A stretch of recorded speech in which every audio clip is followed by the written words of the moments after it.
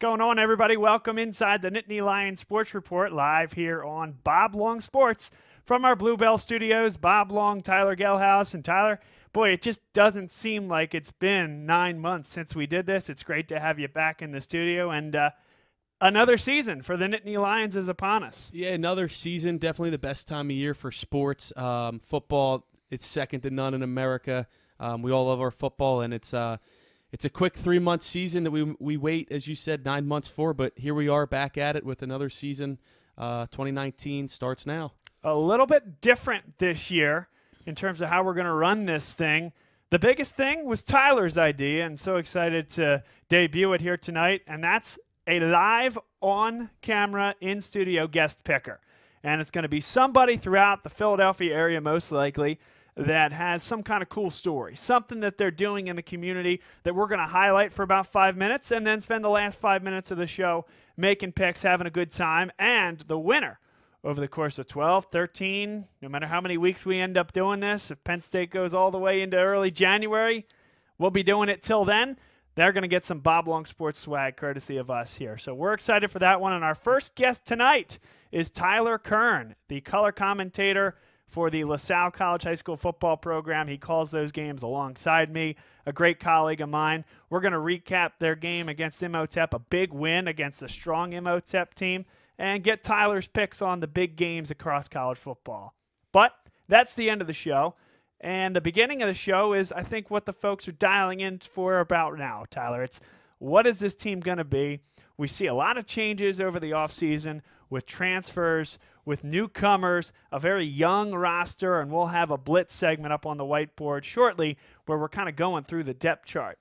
But what do you think about how everything transpired, putting it into a nice little package? Quarterback departs, Tommy Stevens. Sean Clifford just recently gets awarded the starting position.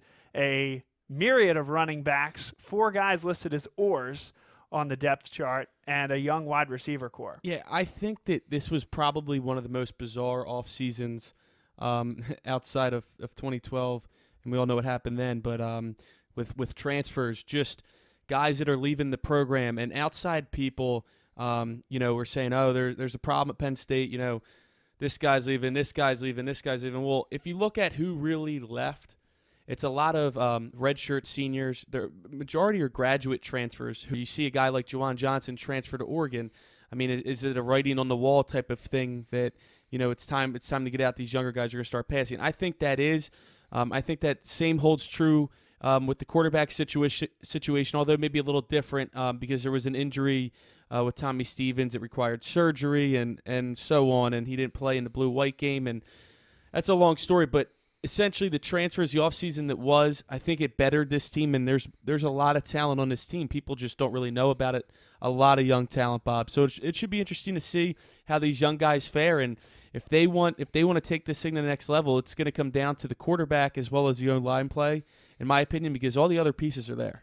The O-line certainly is something that I think a lot of people are keeping a close eye on, and for exactly the right reason. Last year was the year of continuity. Last year was the year that Connor McGovern, Ryan Bates, and Steven Gonzalez and those guys, Michael Mennett, right? This was a line that was essentially all there the year prior. And it was guys that hadn't quite hit the potential. 2018 was supposed to be the year. Right. It just wasn't. And so now what you have is a younger group. Rasheed Walker is a redshirt freshman going to get the start. Will Fries, who's a redshirt junior, but he seems like a senior at this point, right? He's been playing for so long. Mike Miranda is going to be backing up at both guards positions. C.J. Thorpe, who had a cup of coffee on the defensive line, is now going to start on the offensive line.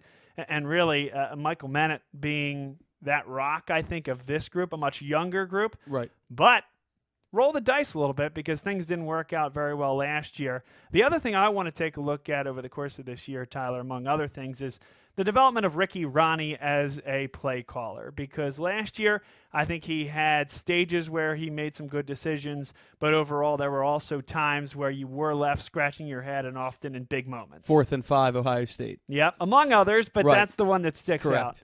And so I think that's very important as well. What's Ricky Ronnie's role going to be? We know he's going to be the offensive play caller, but does he continue to mature? Does he develop his own system? In some ways, what we saw as far back as the Fiesta Bowl against Washington, he was kind of mimicking what we saw with Joe Moorhead, who revolutionized that offense over the 2 years he was here. I want to see Ricky Ronnie, of course, continue to incorporate those principles, but I want him to develop his own identity as an offensive coordinator. And you're 100% right about that. I mean, this is, in my opinion, a make-or-break year for Ronnie as the offensive coordinator. I mean, he has the pieces to the puzzle. He's just got to put those pieces together now. I mean, young, skilled guys, but the most talent really since they won the Big Ten, and this team could actually have better talent outside of Saquon Barkley, of course. I mean, this team is loaded on offense at all the skill positions. I mean, tight end, you have Freiermuth and Bowers, probably one of the best duos in the country.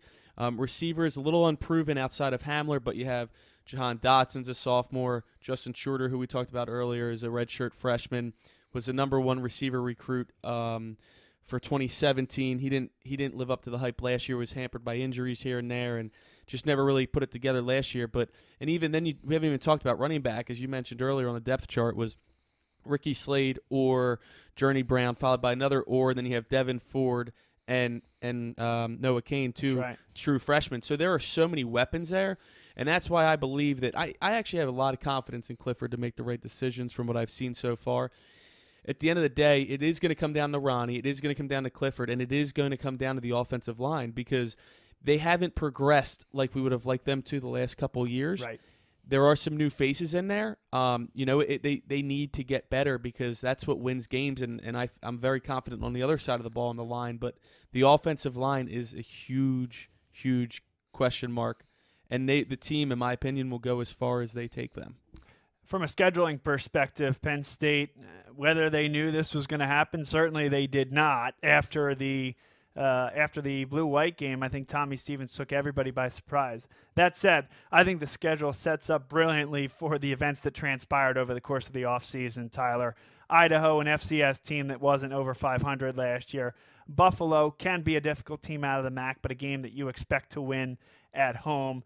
Pittsburgh, I think, is down. I think that has a chance to be a real blowout this year. Maryland, Friday night game, that is their Super Bowl. Post bye, too. Talk about the schedule. There are 2 byes this year. Yep. It is a funny schedule, and that is post-bye for both teams, actually, I believe. Right. So, yes, Friday night, College Park. And that's going to be a big thing for the fans at College Park and for the Maryland faithful. I tend to think, and perhaps you think back to a game in Piscataway a few years ago. Right, yeah. Right? Gary Nova leading the Rutgers team, a sloppy game that Penn State turned the ball over. 13-10, I think the final was. Yeah. And they forced a ton of turnovers from Nova and that Rutgers team. It was 13-10. And, could it be a game like that, or is this team a little bit more athletic? I mean, they're not more mature than that team was, but can they be a team where they can just out-athlete that Maryland team? I like to think that they can in that game and that they improved to 4-0. And then you're looking at Purdue, which is kind of a tweener game before you get into a big slate of going on the road to Iowa, playing Michigan State, Ohio State. Michigan, of course, is the whiteout game. Those first 3 games I mentioned on the road. So, again, if you are building in a redshirt sophomore quarterback, it is a good. I agree. This is the type of schedule to do that. You get Ohio State late, even though it's on the road. Catch them late, and that's before their game at Michigan. So, right. You never know. And at that point of the year, hopefully, majority of the team is still healthy and they're hitting on all cylinders. Because that could be a huge game. Hopefully, it will be. And who is Ohio State this year? A new quarterback, Justin Fields, who came by way of Georgia, who came by way of an initial commitment to Penn State, of course. And a guy that couldn't win the job over Jake Fromm. I'm not going to knock him for that. Jake Fromm is a Heisman contender every year. But he fits pretty well on paper into that Ohio State system. Then again, Ryan Day, the new head coach, Urban Meyer out the door. Interesting to see what that team's going to look like. Interesting whether the door may be open for a team like Michigan State that returns a whole bunch of starters on their offense, and a team like Michigan who just hasn't been able to get over the hump. They lost a lot defensively, Tyler, but offensively, a name that Penn State fans will recognize, Josh Gaddis now calling the plays in Ann Arbor. that offense. For the first time, we're talking about Michigan as potentially an offensive juggernaut in the Big Ten. Does Ohio State take the foot off the gas pedal with the change at the top? Yeah, it's something that's really interesting this year. I mean, the Big Ten is top-heavy on the East, as we all know. Michigan State, Penn State, Michigan, or Ohio State, frankly, any of those 4 teams can win it.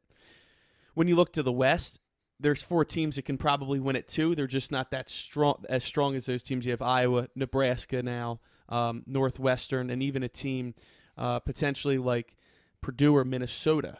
But with that being said, the East is Penn State's priority, winning the East, getting to Indianapolis for another Big Ten championship, and it is wide open. I mean, there are a lot of unknowns from Penn State, on Michigan State, on Michigan, and Ohio State. There are a lot of unknowns. It should make for a great year for Big Ten football. I think it will be. This is the Nittany Lion Sports Report. Bob Long, Tyler Gehlhaus. We'll have our guest picker coming up as we approach the hour of 8 here in the East. Tyler Kern will join us from the Salle College High School football broadcast live on Bob Long Sports. Next game is Friday against North Penn, but we're talking Penn State football here.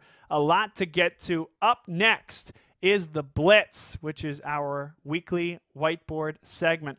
We're going to go through the depth chart item by item, highlight the strengths, where the team may have some weaknesses, and where the biggest growth can come over the course of the year. We'll be right back, everybody. Thanks for being with us. And you're watching us live here on Twitter and Facebook, live on Bob Long Sports. Ford is Mayfair's neighborhood Ford store. Nobody knows your neighborhood like Dunphy Ford. Nearly 40 years. Right here on Frankfort Avenue. Generation after generation. Our neighbors continue to be our customers. We have access to the cars and trucks you want with financing you need. Dunphy Ford is Northeast Philly's first choice for America's #1 brand.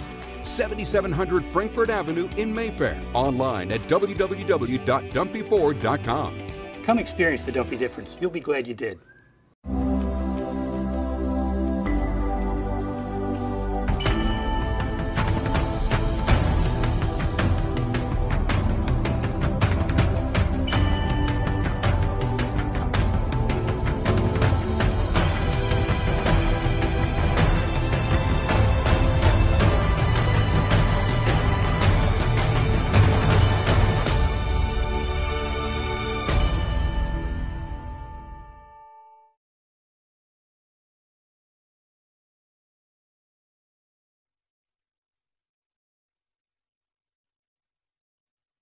One of the most important relationships a business can have is with its commercial banker. This is Bob Long, and when I'm not broadcasting sports, I'm servicing my clients and building relationships with prospective clients. Whether now is the time to grow through capital investment, to drive operational efficiencies, or to leave a legacy through succession planning, I can be a resource to guide you through the process. Bob Long, a commercial banker in the greater Philadelphia area, where my goal is to help your business grow. What does your character look like? Does it bounce back after each setback? Does it stand out by standing up? Does it make good on good intentions? Character is invisible until it's not. Only through action will the world know what it's made of, what you're made of. Find out how you can strengthen the character of your community alongside empowered veterans and families of the fallen at travismanion.org.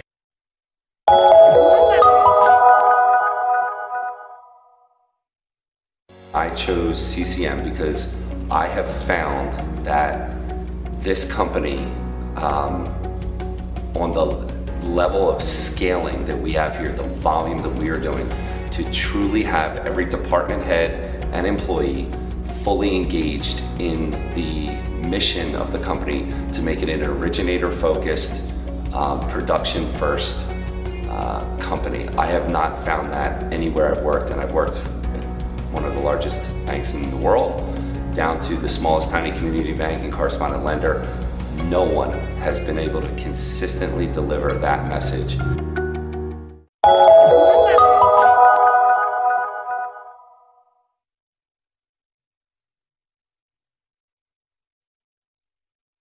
I would say that LaSalle is dynamic.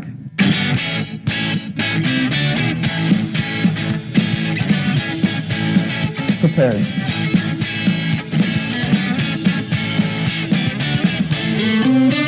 Active.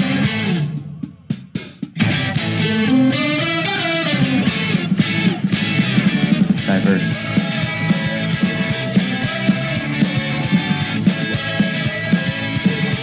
Brotherhood.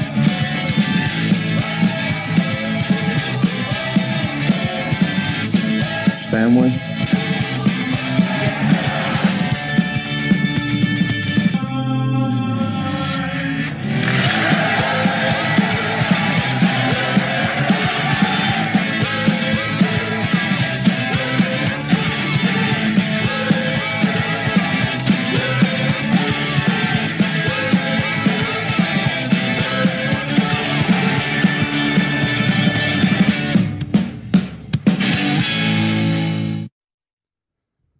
Welcome back, everybody. It's time for the Blitz here on the Nittany Lion Sports Report. Bob Long, Tyler Gehlhaus. All right, we're taking out of the whiteboard to break down the depth chart for Penn State. First and foremost, let's talk about the quarterback position.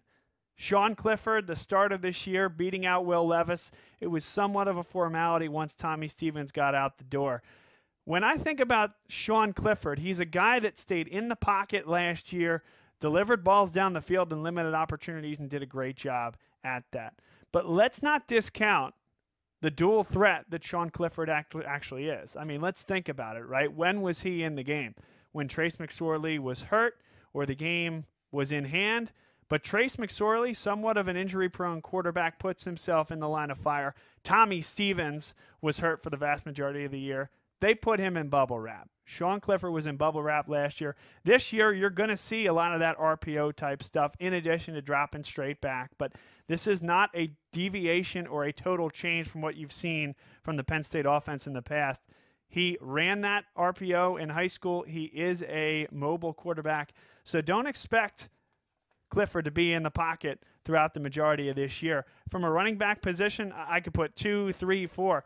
There's 3 guys with oars next to their name. Journey Brown is going to be listed, I think, by the time we get to the second or third game as the backup running back. And I think you're going to see Noah Kane getting, we'll say, third-team snaps. I think this is Ricky Slade's job as long as he can hold on to the football. He's a guy that in his freshman year has had trouble fumbling the football, but there's a second-round pick playing for the Eagles right now who had the same type of issues in Miles Sanders. Slade, a guy that can catch the ball out of the backfield, continue to develop that part of his game. Blocking, good, but I think that's really a part of his game where he can get a lot better and has worked hard in the offseason. And then Devin Ford is the 4th guy. And again, they're all listed as oars at this point. For me, the big thing Devin Ford-wise is that he didn't come in over the winter, and he didn't spend the spring with the team. He didn't graduate early and come through. Noah Kane did, and Noah Kane being more of that physical back running downhill. Journey Brown can bounce it to the outside, and Ricky Slade a little bit of everything. Devin Ford, a strong back, and I think his patience, vision, and his footwork are going to help him in the long term. I think this could be one of those 4-game redshirt seasons for Devin Ford unless something changed. Wide receiver position is very, very interesting, though. KJ Hamler, I think, clearly is your number 1, but he's going to run most of his packages out of the slot. And certainly there was a guy, John Donovan, that nobody wants to talk about associated with Penn State. But think about the Pitt game. Think about a couple other opportunities where he gets the ball in the backfield, in space, dare I say jet sweep. I think he can be very effective getting into the middle of the defense, running a jet sweep, or, of course, can burn folks that really shouldn't be covering him, nickelbacks that might be covering him while he's in the slot. He's fantastic.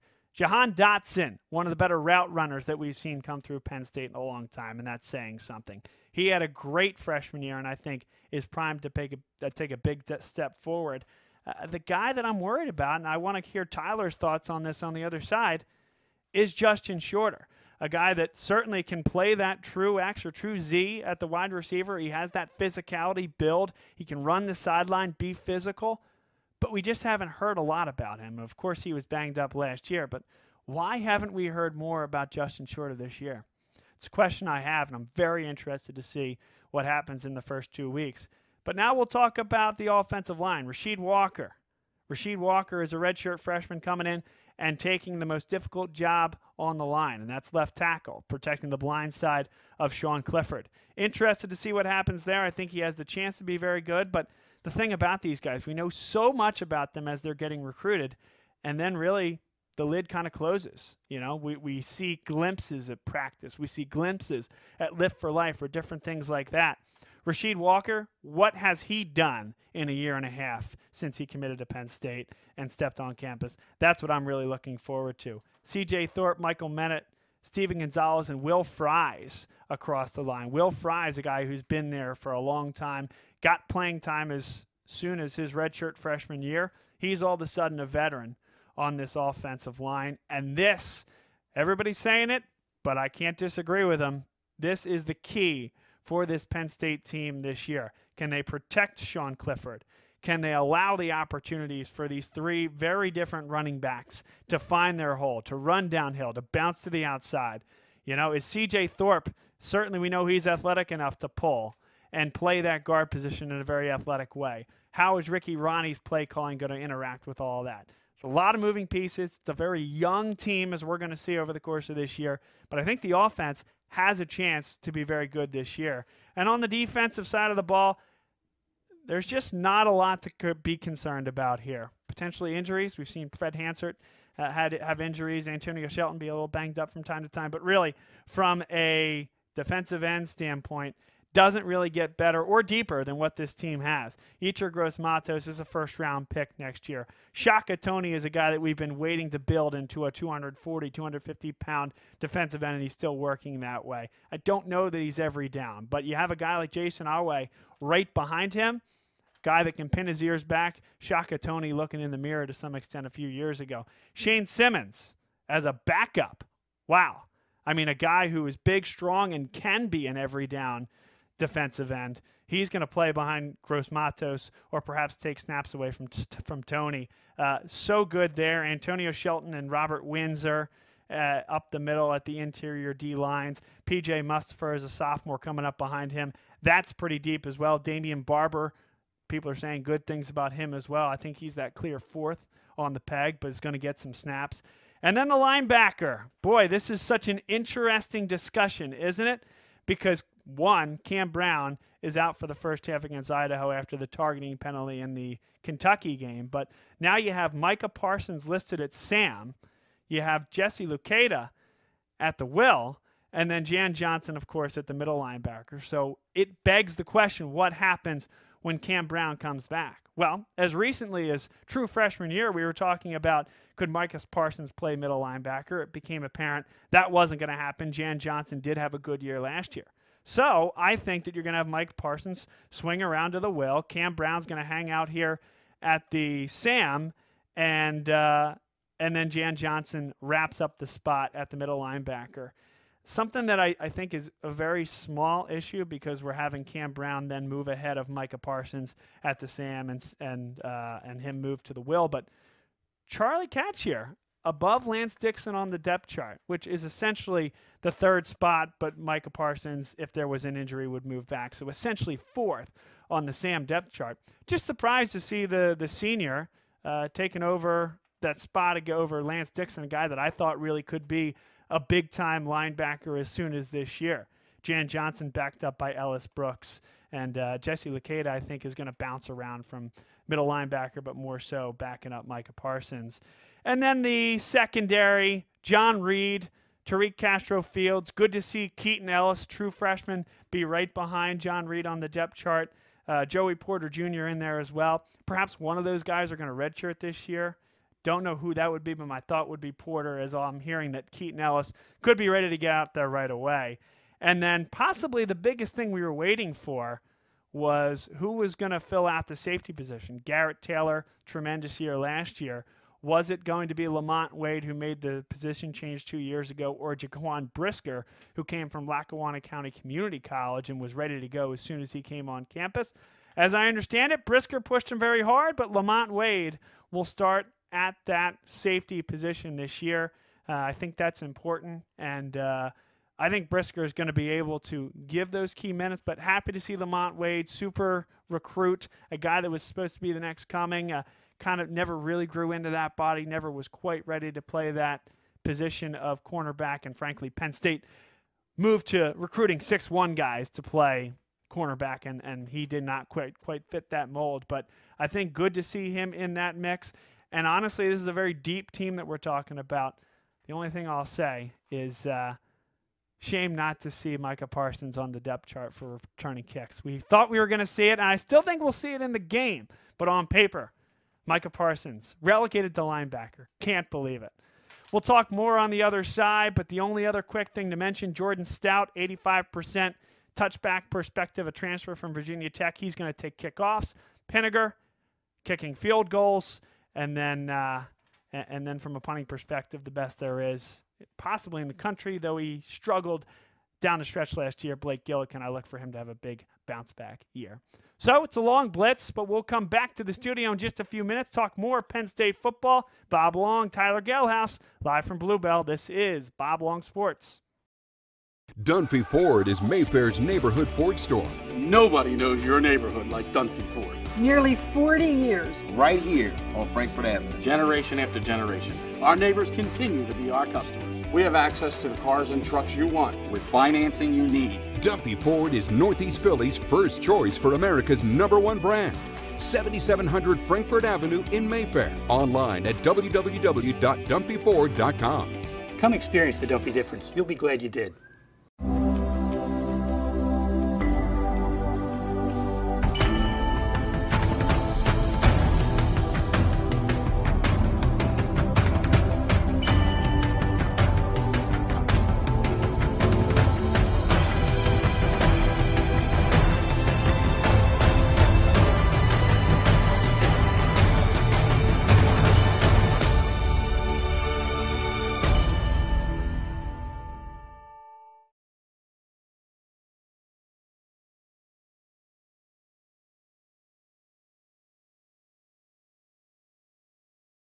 One of the most important relationships a business can have is with its commercial banker.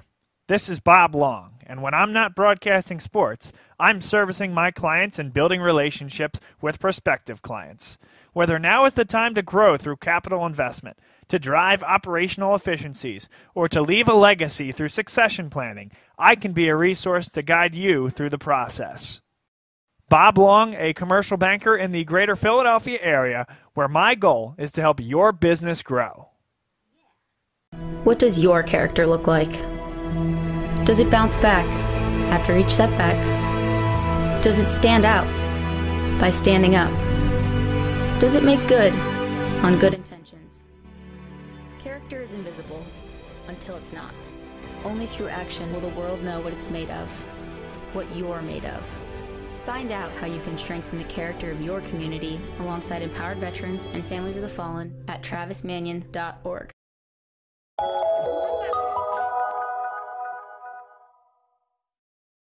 I chose CCM because I have found that this company, on the level of scaling that we have here, the volume that we are doing, to truly have every department head and employee fully engaged in the mission of the company to make it an originator-focused, production-first company. I have not found that anywhere I've worked, and I've worked at one of the largest banks in the world, down to the smallest tiny community bank and correspondent lender.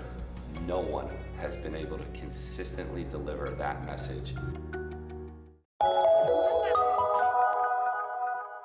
Welcome back inside the show, everybody. Thanks for being here with us. Bob Long, Tyler Gehlhaus, live from the Bluebell Studios here for Bob Long Sports. Now, you did correct me on one thing. It's exactly right. I don't know where I was thinking. Catcher as a linebacker, not a senior, so a young guy. But still, I would say surprised that Lance Dixon, with all his hype coming in, beats out the sophomore. Yeah, I think it might be kind of like he's still a freshman type of thing. I think you're definitely going to see Lance Dixon this season, as well as Brandon Smith. In fact, they were one of the few, I would say maybe about 8 freshmen that were green-lighted, as Franklin likes to call it, is good to go to play this year. I mean, Lance Dixon and Brandon Smith were 2 5-star linebacker recruits for the 2019 cycle. So these guys are guys that are going to play. But at the same time, this linebacker room is back to linebacker U standards. I mean, you look at the depth at each position. I mean, behind Jan Johnson in the middle, you have a guy like Ellis Brooks, who when he played last year played very well in the middle. Outside, as you talked about, Jesse Loquetta was a 4-star recruit with Micah Parsons in that class, and he's getting his first start on Saturday because Cam Brown suspended for the first half. So it's going to be interesting to see what guys like Loquetta and Ellis Brooks and Dixon and Smith, to see what their roles are potentially in backup roles, because these are guys that they want on the field. These are tremendous athletes. These are really, really good linebackers, and the depth at Penn State right now at linebacker is really as good as it's been in a while. Yes, it has. I couldn't agree with that anymore.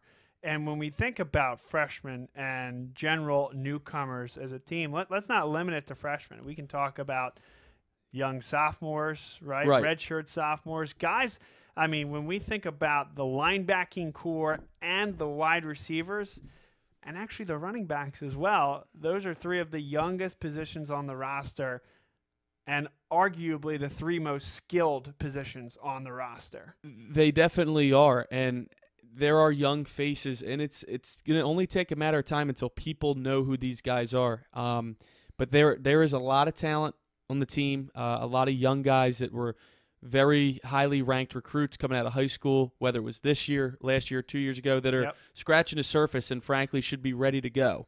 The one that I'm actually most interested in seeing, outside of a Rasheed Walker, who is going to have the target on his back, as you mentioned earlier, is a redshirt freshman left tackle.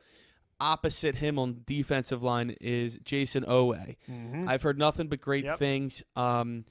Think Aaron Mabin a couple, I guess we're going back probably about 10 years now. Edge rusher, and I think he's a little more than edge rusher. I think he's actually a better athlete than Aaron Mabin was. This guy isn't going to start, as we mentioned. It's going to be Tony and Yetur Gross-Matos, who are 2 phenomenal players. But Jason Owe has been getting a lot of publicity. He runs like a 4.4 40. He's a defensive end. He's like 250 pounds, 6'5". I mean, the full package. So very interested to see what he brings to the table this year. Absolutely. And it's one of those things where whether he has that role this year, he will be there in spurts. He will be there on 3rd down, and they're going to expect him to be the guy next year. Because I'll tell you what, enjoy Yetur Gross-Matos while you have him.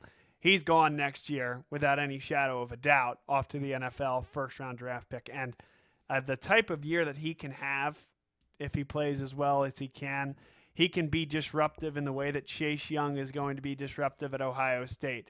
He can be on those award lists at the end of the year as the top defensive end in the country.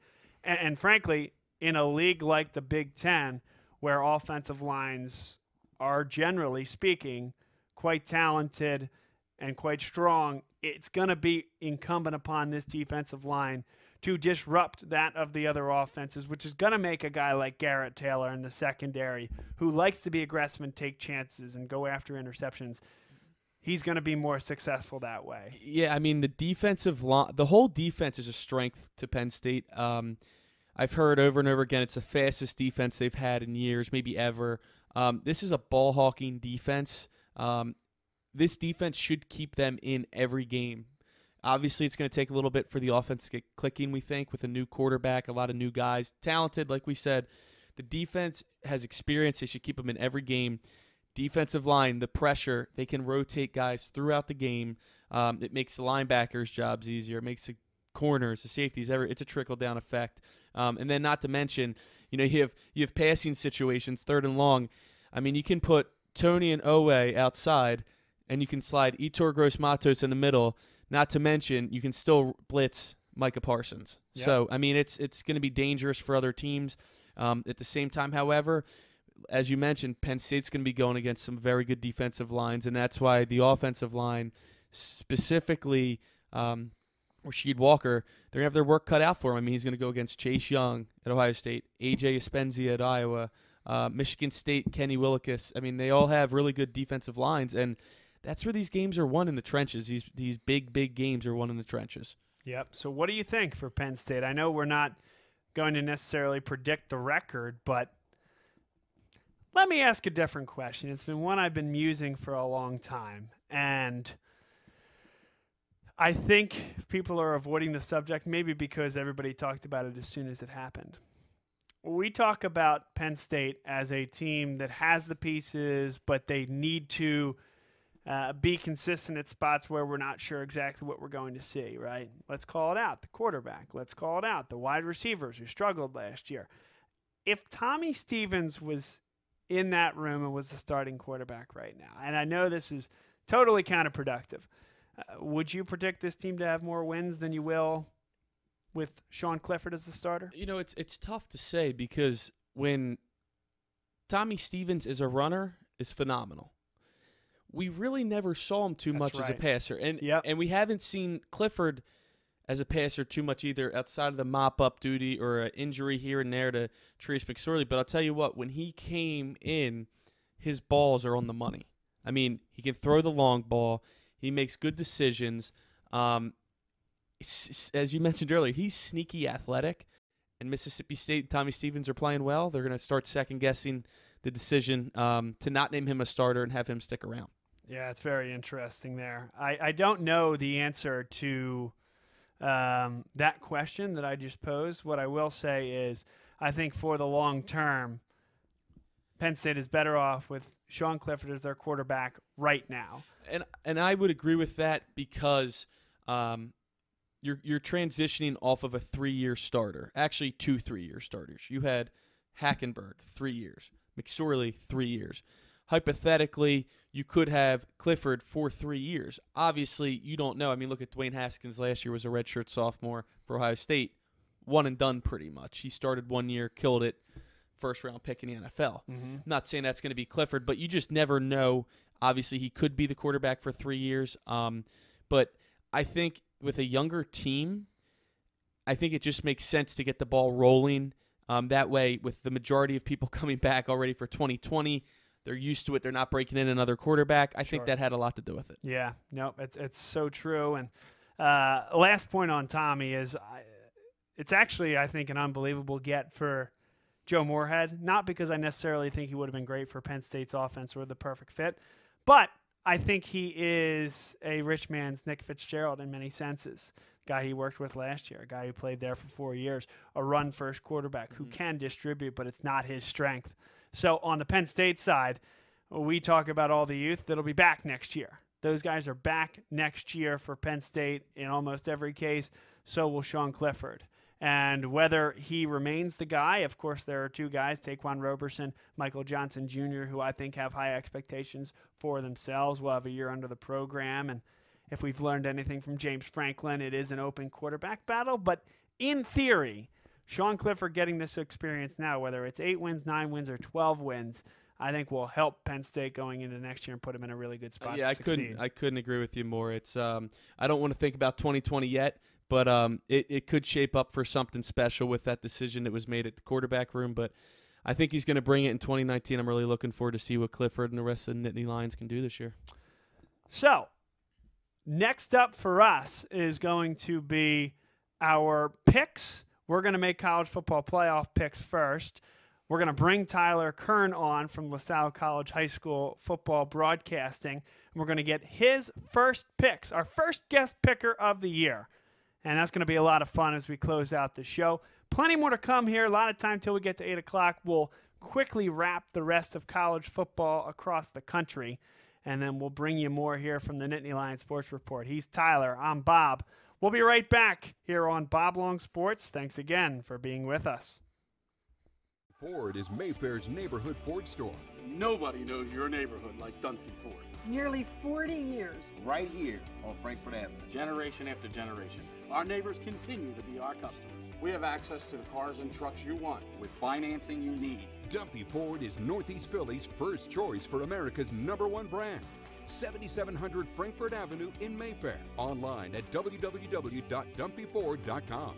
Come experience the Dunphy difference. You'll be glad you did.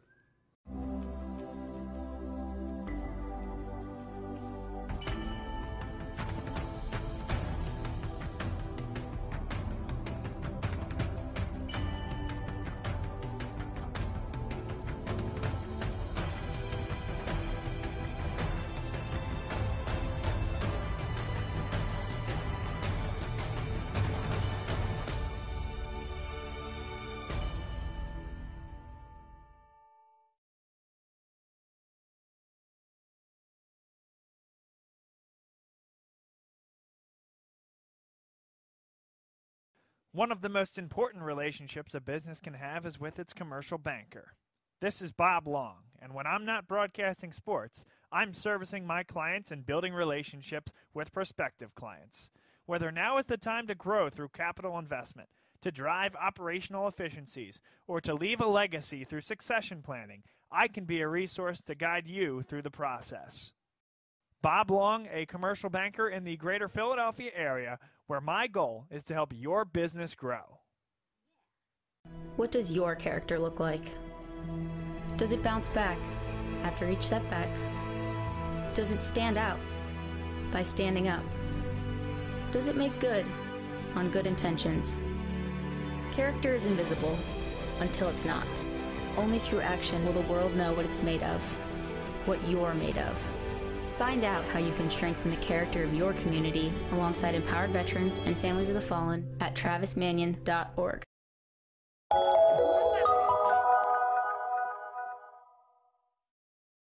I chose CCM because I have found that this company, on the level of scaling that we have here, the volume that we are doing, to truly have every department head and employee fully engaged in the mission of the company to make it an originator-focused, production-first company. I have not found that anywhere I've worked, and I've worked at one of the largest banks in the world, down to the smallest tiny community bank and correspondent lender.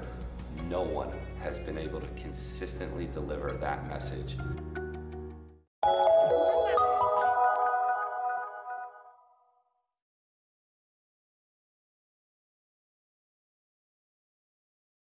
I would say that LaSalle is dynamic.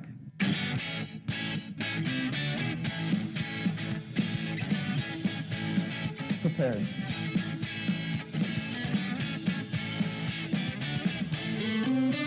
Active.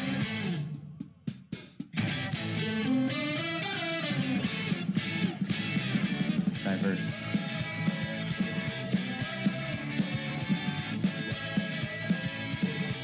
Brotherhood.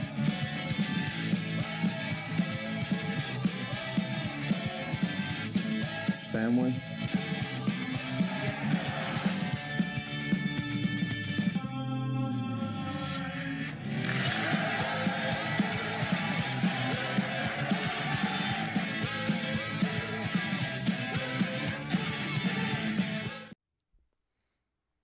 Welcome back, everybody, inside the Nittany Lion Sports Report live from Blue Bell, Pennsylvania. Bob Long, Tyler Gehlhaus. Very shortly, we will have Tyler Kern of the LaSalle College High School football broadcast team along with us to be the inaugural guest picker. Excited for that. But, Tyler, before we do that, a lot more going on in college football beyond Penn State. Will Penn State factor into the mix when we talk about a college football playoff? Only time will tell, but let's talk about the rest of the teams that may factor in. What are the biggest things you're looking forward to coming into this college football season, and how do you see the college football playoff shaping up? Well, I think first and foremost that everybody that's picking their playoff has the two teams of Alabama and Clemson, and it's hard to argue to not have them in there. I mean, they have been the teams of the last 5+ years, really. They played for the last couple national championships outside of the Georgia-Alabama game a couple years ago. They really are the two dominant teams, and there's other close teams to that. Oklahoma, Georgia's right there nowadays, Ohio State. They've been the 5 teams that have consistently made it to the college football playoff and have made serious runs at it. But Clemson and Alabama are in a league of their own almost right now. Oh, yeah. So almost in terms of the college football playoff, what I'm looking at, you're going to have those two teams in, and then most likely you're going to have those two teams play for the championship. Although it would be exciting to have another team or another two teams in there. I am going to say that the Big Ten will get a team in this year after being left out the last couple. I think that the Pac-12 gets left out this year, and I think the Big 12 champ and the Big 10 champ are in, along with Clemson and Alabama. Now, with those teams being in, it's kind of funny. It's like you're in, but now you have to play Clemson and Alabama, which is doable to win, but it's tough. Chances are they'd be playing one of those two teams. My playoff, I know this isn't going to sit well with a lot of people. I have Clemson 1, Bama 2, At 3, I have Michigan. I just think that their schedule sets up kind of nice for them. They have Ohio State at home. They have Michigan State at home. They have Notre Dame at home. They do travel to Penn State. I'm not saying that they're going to beat Penn State. I don't think that Michigan's going to go undefeated. I don't think the Big Ten champ is going to go undefeated, but I do think that they will make the playoff. I think they're going to beat each other up a little bit. At the end of the day, I think that Michigan will come out of the Big Ten, will make it to the playoff, and I have the Big 12 champ of Texas making the playoff as a 4 spot. They got hot as the year went on last year. Returned the quarterback Ellinger, have some weapons around him. Colin Johnson, a big receiver, 6'6" on the outside. A lot of guys back there. So that's my playoff: Clemson, Alabama, Michigan, and Texas, and Clemson, Alabama for the title. I think Alabama regained supremacy this year. Motivation from the dominating Clemson efforts of last year and Trevor Lawrence. So many questions about Texas that we don't have time to address here on this one. We'll have to do that over the course of the year. Okay, so for me, I like Alabama and Clemson. That's fine. In whatever order you like, 1, 2. I think that the winner of the Georgia-Notre Dame game in September will go to the college football playoff. Now, I happen to think that Georgia will win that game. So I'm going to put the Bulldogs in there. But I do think that Notre Dame with Ian Book back on the offensive side, yes, Julian Love is gone, but they do return a lot of strong guys on defense. And I think that their schedule sets up well. You mentioned that about Michigan. I think the schedule sets up well for Notre Dame. They're going to catch Georgia early, right as they're about to look into their deep SEC schedule. They're going to catch Michigan. Yes, Michigan, they have to go to the road on both of those games. But I don't know what this Michigan team is going to be this year. I do think they're good enough to go to the playoff. And if Notre Dame loses both of those games, you could easily see Georgia and Michigan filling out the Final Four there. But I do think that Notre Dame is looking like a team that could run through the rest of that schedule and have 2 big games. Yes, both on the road. Yes, against big-time contenders. But there they are, and a team that got, I think, a really bad rep for the way they lost to Clemson last year. Let's look past that. They had a tremendous year. They have a very efficient quarterback. They have a good offense. They need to replace the running back, but they usually have a stable running backs over there, and I think they're really solid this year. That said, my final pick, so I have Alabama, Clemson, Georgia, and then I actually do like Ryan Day and Ohio State to find a way. Yeah, I think that, well, first and foremost, Bob's wife did go to Notre Dame, so it sounds like he's trying to get some brownie points if he has. There you go. Now, I am looking at the Notre Dame schedule. You're right. Their 2 toughest games are on the road at top 10 teams, Georgia, Michigan. Besides that, though. Besides that, they do have Stanford as well on the road at the end of the year. They got Southern Cal, of course. Yeah, they host UVA, which is a very improved team, by the way. They are. It's not an easy schedule. It's actually a pretty difficult road schedule, if we're being honest. But absolutely. But it was difficult in the way that last year's road game at Virginia Tech was difficult. A game that on paper looks like it could be tough, but a team that's good enough to go to the college football playoff, amongst other games that aren't quite as difficult, should be able to get up for. I guess is the way I'd phrase it. Yeah, no, they very well could, but at the same time, if they lose to Georgia, no room for error for the months of October and November. They have to win every game. A 2-loss team to make it, you have to have a championship game, and you have to win your championship. Yep. Can't get in with more than 2 losses, so I think that would hurt Notre Dame in that aspect. And Ohio State, I think it's kind of the same thing with me with Michigan. I don't see a Big Ten team with 1 loss being left out. Even for whatever reason, they all beat up on each other and have 2 losses, and they're the champ. A lot of people are talking Oregon out in the Pac-12. They have an incredibly difficult road schedule. I don't have it in front of me right now, but it is road heavy. So Oregon, a lot of people like them with Justin Herbert being back. They have a tough test this weekend, as we'll talk about soon, with Auburn down at Arlington and at Cowboys Stadium, AT&T Stadium. And so right off the bat, you're going to know a lot about Oregon, but I think their schedule is just too difficult. And I think everyone's just sleeping on the Pac-12. Just haven't been real relevant recently. Yeah. So unfortunately, we're both going with a Big Ten team, neither Penn State. Now, I wouldn't be shocked if Penn State. I think you could put in any of those 3 teams with Ohio State and Michigan having a better chance. But I really wouldn't be shocked if Penn State won the Big Ten. And I don't even think you have to beat Michigan and Ohio State to do so. I think you'd have to split and take care of business with the rest. Everything else should work itself out, I think. So there are picks for the college football playoff, and we have one more segment left on the show here tonight. So excited to bring our first guest picker on here tonight, Tyler Kern of the LaSalle College High School football broadcast team. He's the color commentator. I'm happy to share the booth with him. And let's take a listen at the game on Saturday night of which Tyler was a part. Empty set as Sutton Christian steps up in the pocket, throws on the run. Good catch there, and he makes one miss. That's Deshaun Seals off to the races. Cuts it back and now steps out of bounds in the high school football season. Sutton Christian steps up. Can't make it, one miss. Timothy Barrett in there on the stop. Yes. On the roster as well, so wide receiver, maybe see that connection at some point this year. That is a booming punt. Brings Seals to the other side of midfield. He has a lane to the outside. Two huge blocks there by Imhotep. And Seals makes another one miss at the 25-yard line. Will Robinson back into the game alongside Jalen Sutton Christian, the quarterback, who takes the shotgun snap. Steps up in the pocket, floats one. What a catch there by Deshaun Steele, stepping out of bounds. They need the 4 for a first down. Ooh. Keeping it up the middle, untouched to the end zone. Touchdown. Play action. Savage. Great defensive play there. All right, so there's a little snippet of our broadcast there. And here he is, Tyler Kern, our guest here this evening. Thanks for being here with us, man. Thanks for having me. Absolutely. It is my pleasure. It's good to see the Bob Long Sports headquarters. Yes, that's right. We bunker ourselves in here. The Bluebell headquarters. That's I right. I consider this to be like a promotion. Like I finally got out of the booth and into the headquarters. Well, we're glad you can make it out. So walk us through.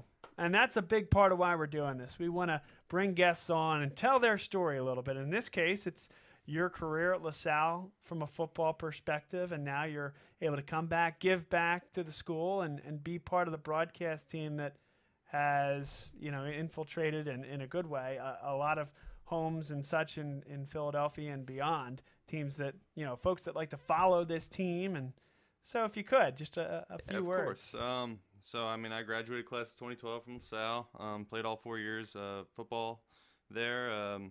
Kind of wasn't a starter until my senior year, but I got to play under some great players, defensive end.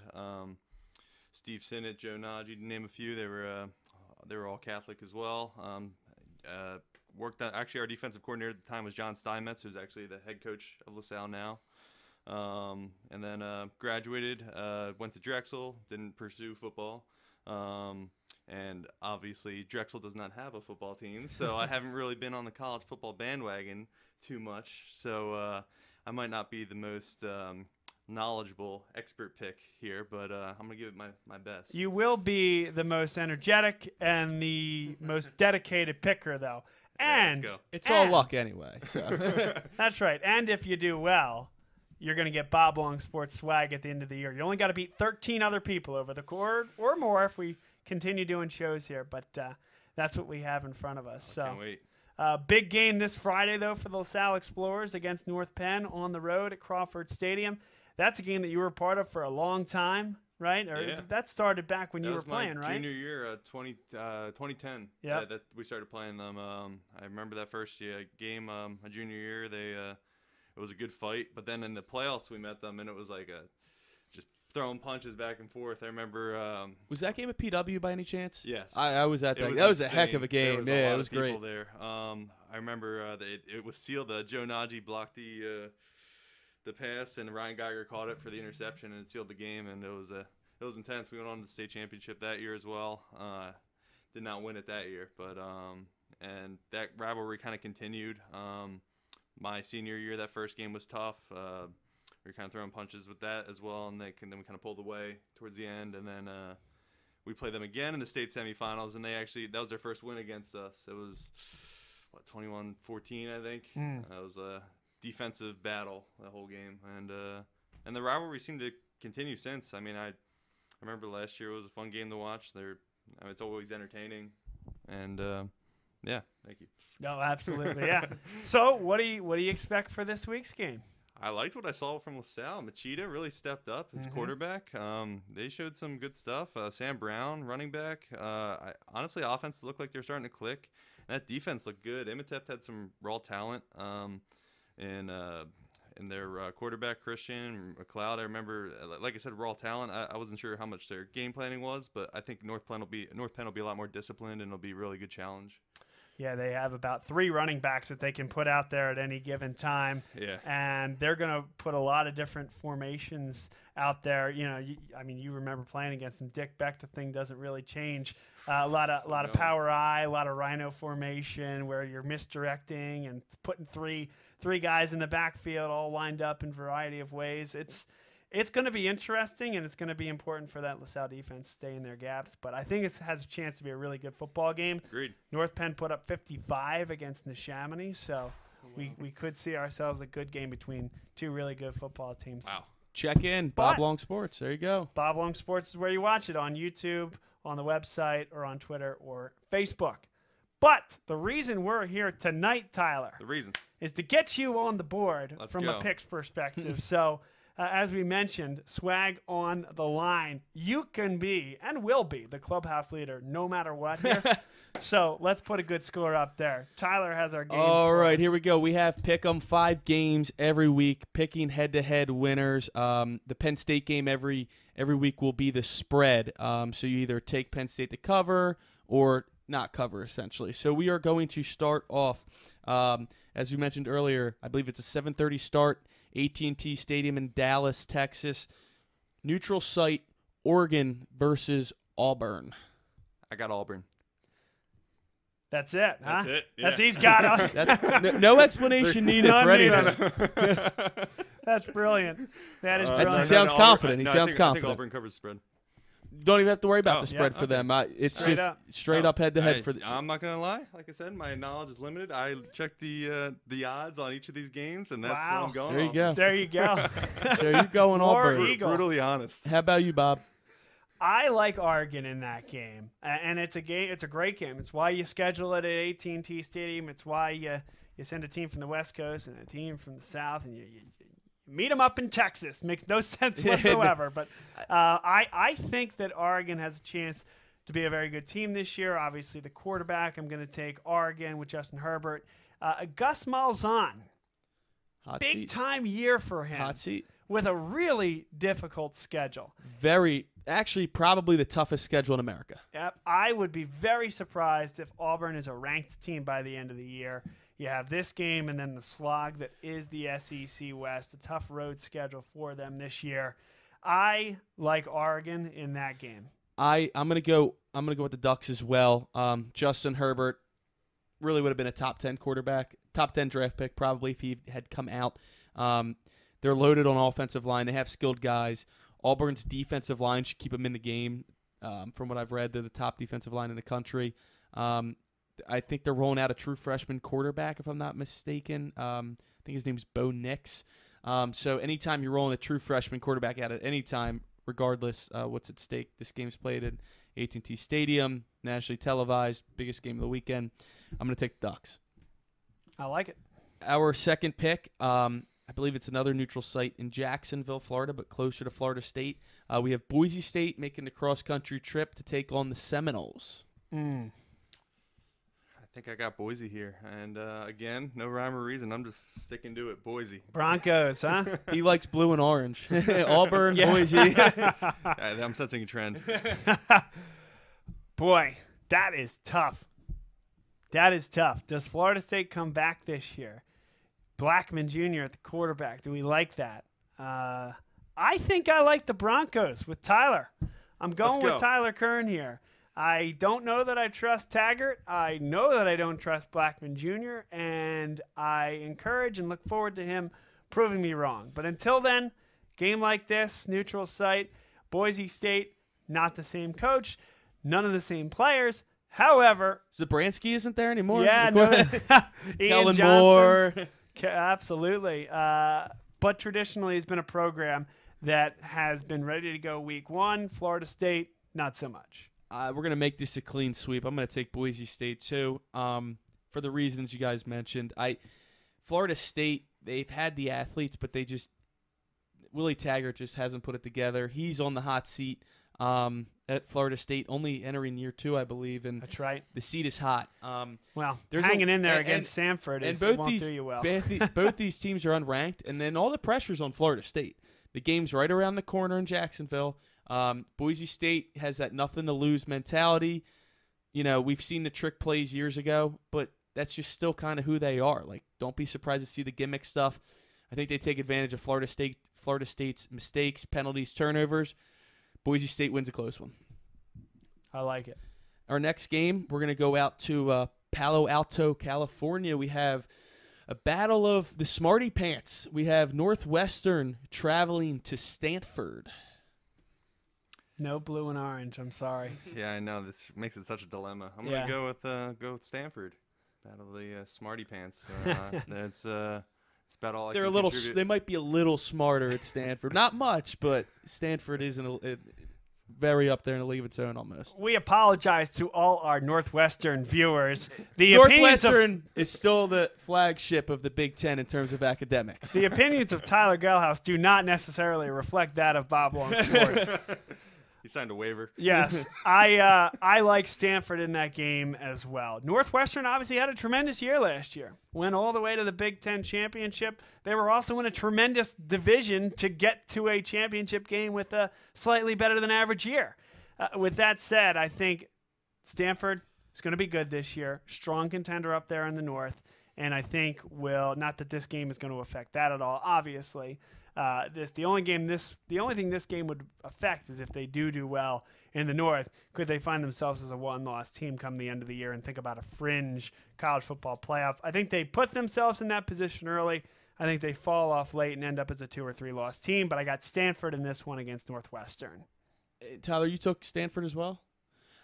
It's a tough one because anytime you go to the West Coast, it seems to have a really bad effect on these teams. You see it a lot of the time when the Big Ten teams goes to the Rose Bowl, and the Rose Bowl opponent is usually from the Pac-12, and they usually are better suited because of the time difference and stuff.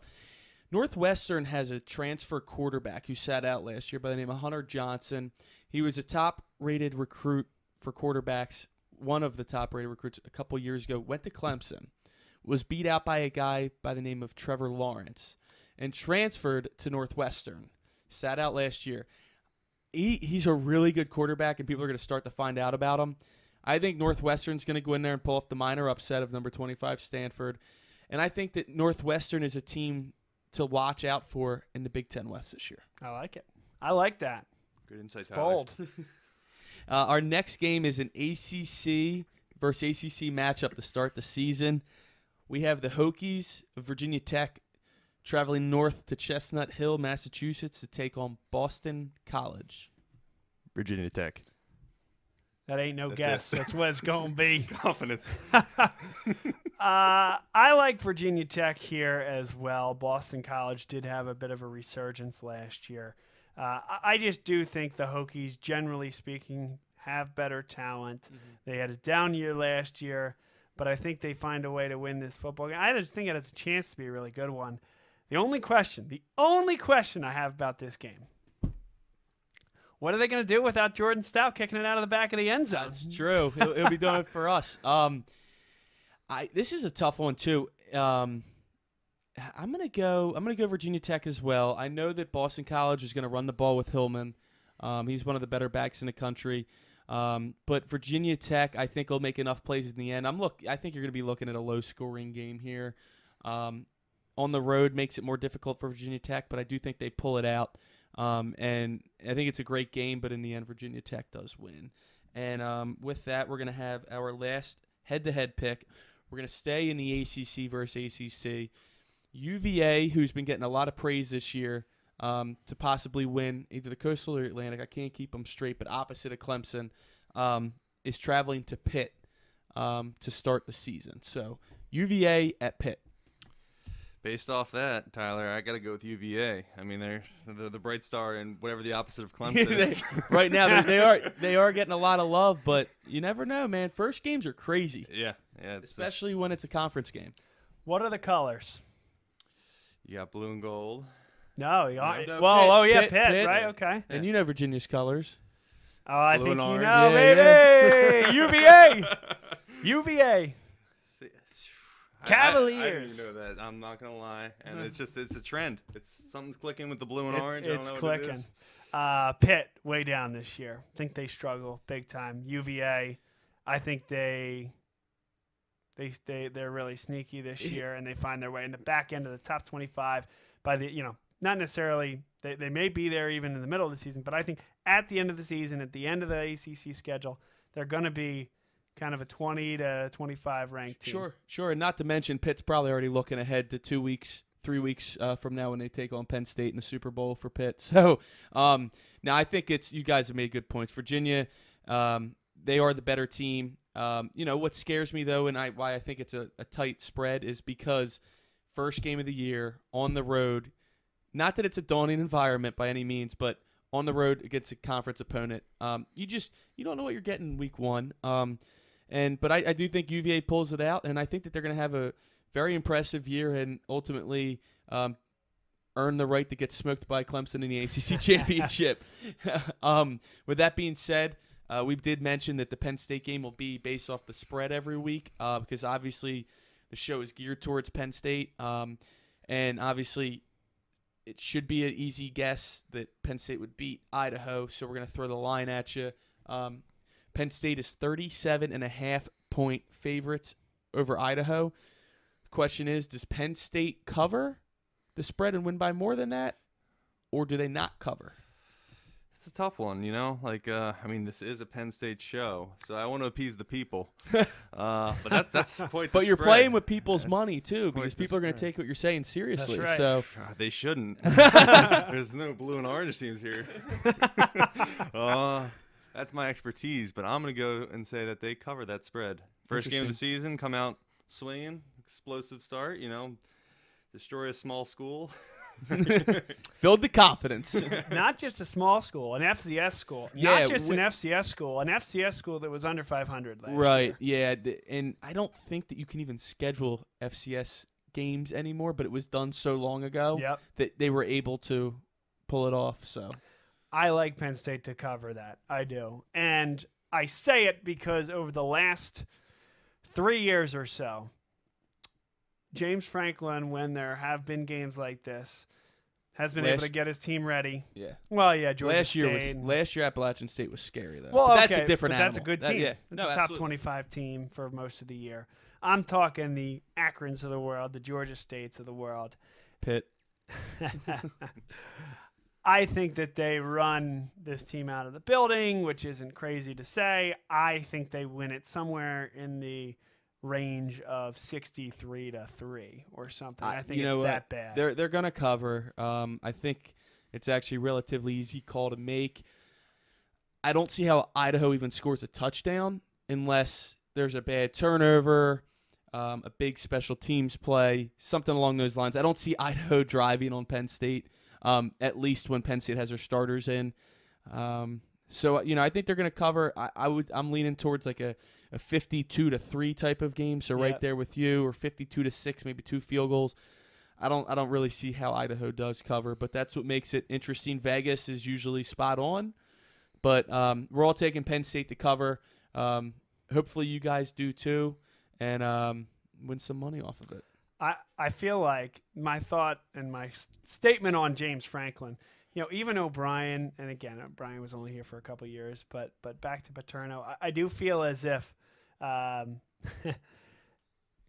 me taking a 37-point cover never would have happened on a Paterno.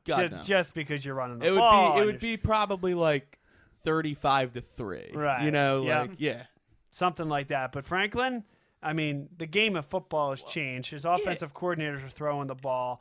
And I just think from an athleticism perspective, they so dominate these teams. And in this day in college football, you can't be afraid to run up a score. I'm not saying throw bombs in the fourth quarter when you're up by 50, but these guys are, as we talked about earlier, young guys. They got to get their reps in. Yep. Coaches too. They don't want to take their foot off the gas because they've seen what happens the last couple years against the big guys, the Ohio States, Michigan State a couple times. You take Yep. your foot off the gas, doesn't take much, you lose a game. So, I think that they have a lot to prove, and I'm not saying you got to run up the score, but take care of business, and they should cover quite easily, I think.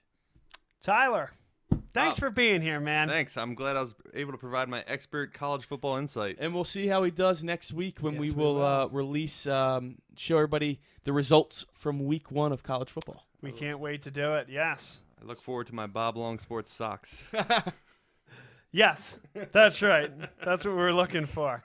Anything else you'd like to say to the LaSalle faithful or the Bob Long Sports faithful or anything else? I mean, tune in Friday night. What, 7 p.m. is it? 7 p.m. 7 p.m. Definitely. He's going to be there on Salle time. It's going to Explorers, be great. North Penn Knights. Hopefully it doesn't pour this year. I'm bringing an umbrella just in case. That but was brutal last year. Yeah, it's going to be, I think it's going to be a good game. Tyler, we were outside last year, outside of the press box, and it was pouring rain for the entire time. We had to Weather looks good. I just checked. 85 and sunny. We sealed the tent. We had our man Alex doing camera halfway outside the tent, unfortunately. You say we, but you got there way earlier and did all the setup. And I Yeah. was like, how did you do this? Man. It was wild. miserable. Multiple trips. I to the think you're car. good. I think you're good though for this year. Good. Knock wood. Yeah. Be there or be on Bob Long Sports. That's right. Those are the options. They the only two. To my Tylers here, both of them. Appreciate your time, guys. This was a lot of fun. Thank you, Tyler. We'll see everybody next week. It will be another Tuesday night broadcast, given Labor Day. But we'll see you after Idaho, previewing Buffalo, and with a brand new guest picker. Thanks for being with us, everybody, for our first show of the year. Go Nits, and we'll see everybody soon.